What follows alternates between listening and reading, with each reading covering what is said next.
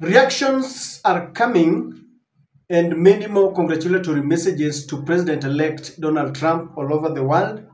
There are those who are disappointed.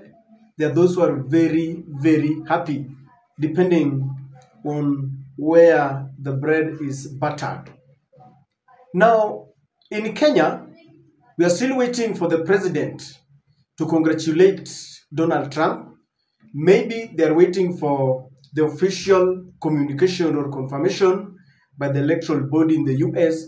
But many leaders all over the world have congratulated Donald Trump because it is a done deal. And I'm not saying a done deal, I'm saying a done deal. Now, the deputy president or the former deputy president of Kenya, Rigathi Gachagua, sent a congratulatory message to Donald Trump, and his message, the messaging, is one that caught my attention because he resonates with the predicament that Donald Trump went through. Before we read that congratulatory message, I think I had even read it earlier, I also want to repeat the publication of one of the dailies because it summarizes what Donald Trump went through before he bounced back as the 47th president of the USA.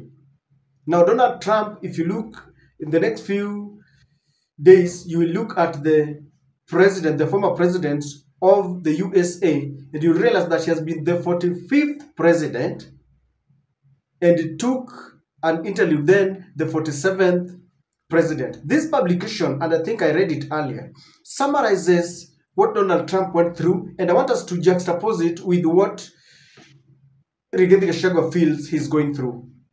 This publication is saying Donald Trump has been elected the 47th president of the United States, an extraordinary comeback for a former president who refused to accept defeat 4 years ago, sparked a violent insurrection at the US Capitol, was convicted of felony charges, and survived 2 assassination attempts.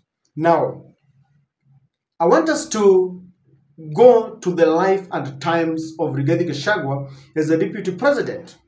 Number one, Rigathi is now a former deputy president, just like at some point Donald Trump was a former president. Rigathi refused defeat when he was about to be sent home by the parliament.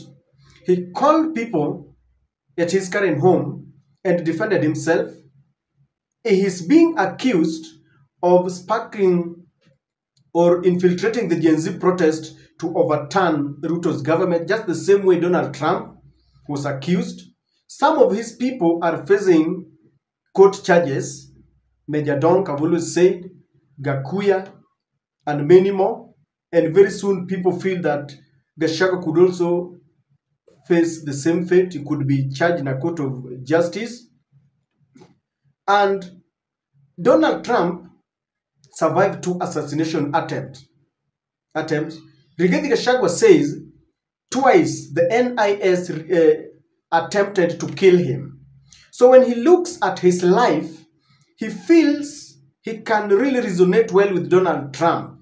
And he still has got some political ambitions. And he feels that even though he has been ousted, he will make a comeback. And let us go to what he's saying in this congratulatory message, because it is the messaging resonates with what I'm saying. He says, congratulations, President Donald Trump, for one of the biggest political comebacks of our generation. Your victory is clear proof that resilience and a never say die attitude will always trump obstacles on the path to your destiny. God bless you. God bless America. Now, according to, I don't know whether I'm reading too much, but according to the messaging, Rigathi feels that with greatest resilience, he can always come back the same way Donald Trump has bounced back. Because he's saying that this is a clear proof that resilience and a never say die attitude will always trump obstacles. So he feels there have been obstacles that have been placed on his way. Maybe he thought that he would inherit William Ruto's seat after they do their 2 terms, but there are obstacles that have been placed before him. And he says Donald Trump's victory is a clear proof that a resilient attitude and a never say die attitude is one that will always reward you victory. From where you sit, what do you make out of that congratulatory message? He did it very fast, by the way. William Ruto has not done his, and the entire Kenya Kwanza, there isn't anyone. As at the time I was doing this video, and I know the people like the Prime Cabinet Secretary, Deputy President cannot do it before William Ruto does it.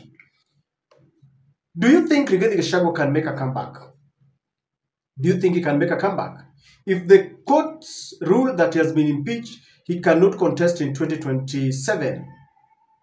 He can only contest in 2032. Considering Trump's age, I know it is an encouragement even to Rigathi Gachagua that it does not matter.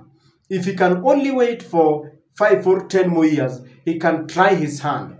If the courts decide to help him a little bit, he can contest in 2027.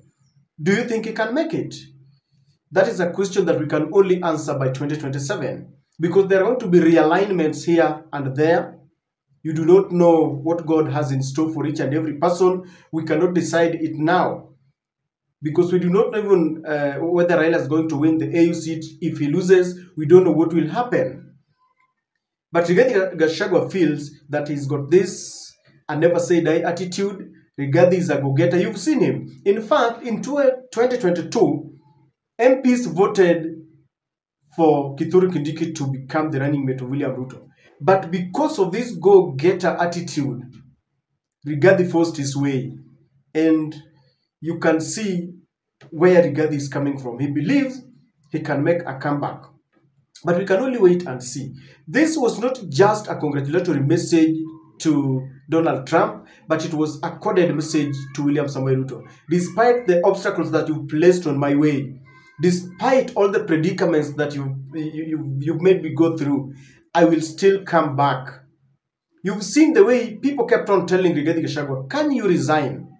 But Rigathi Gachagua laughed off. He said he would go to the fullest length. He will fight it in the court of justice. But the courts are being controlled.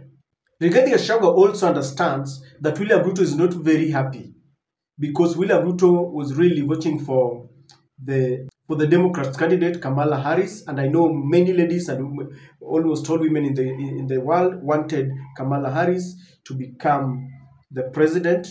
But Gachagua understands that they were assisted by the Democrats to ascend to power. He knows the role that Meg Whitman played, and he knows very well that William Ruto is now a very sad person, but Rigathi is very happy, because he knows that things are not going to be the same for William Ruto. Things are going to change, and they're not going to change for the better. They're going to change for the better, because the relationship that William Ruto had with the Joe Biden was a cordial one. And I know because they're presidents, they are still going to have a cordial relationship with Trump, but not like the one that they had with Joe Biden, where Ruto became just a puppet, accepting everything from Joe Biden. And many also have hopes that maybe we are going to have a stable country where we can exercise our autonomy without relying so much to the USA. I don't know what you think, but we wait and see how things unfold.